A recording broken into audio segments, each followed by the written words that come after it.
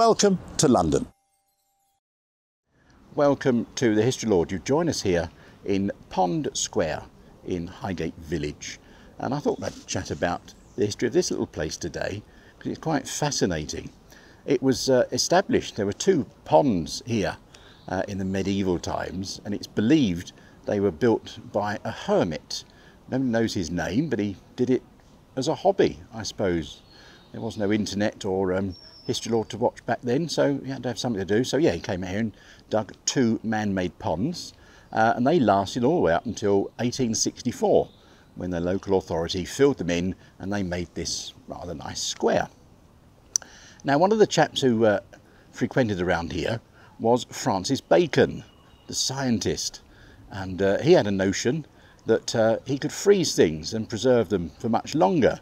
So one day he bought a chicken from a local butcher and plucked it and grabbed some snow and he filled it with snow, and the experiment worked. The chicken froze, it lasted a lot longer.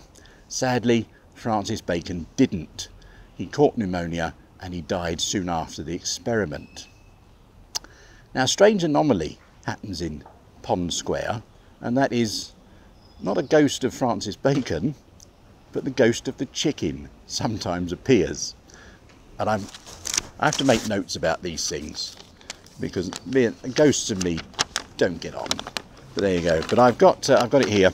Where is it? Where is it? Where is it? Now, ever since Francis Bacon's experiment, there's been reported of sightings of this spectre of a chicken running around, a plucked chicken, running around the square in a frenzied circle, flapping its wings as it goes.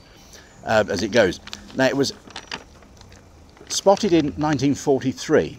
A chap called Terence Long was crossing Pond Square late at night, and he heard the sound of horses' hooves, accompanied by the low rumble of a carriage that wasn't there, so that's equally as scary, and suddenly the loud raucous screaming and shrieking of this phantom chicken.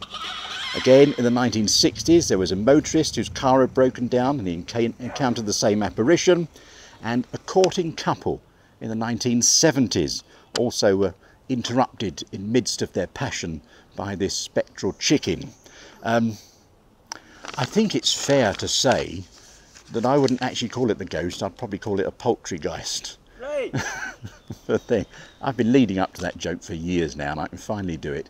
Wonderful. At Pond Square, it's lovely. It's the top end of Highgate Hill in Highgate Village. It's lovely and serene. We're filming a Sunday morning in June. Yesterday there was one of the Highgate fairs here. They do hold them quite regularly, so do come down. It's a lovely place. Anyway, I'm waffling as usual. Thanks for watching. We hope you enjoy these videos. We certainly enjoy making them for you. And if you want to see what James does outside of standing behind the camera and taking the mickey out of me sometimes, then go to Last Line Films. That's his YouTube and TikTok channel. If you want to see what I do, go to historylord.co.uk and have a look there as well. Thanks for watching, and we'll see you very soon. Let's see some chicken. Ooh.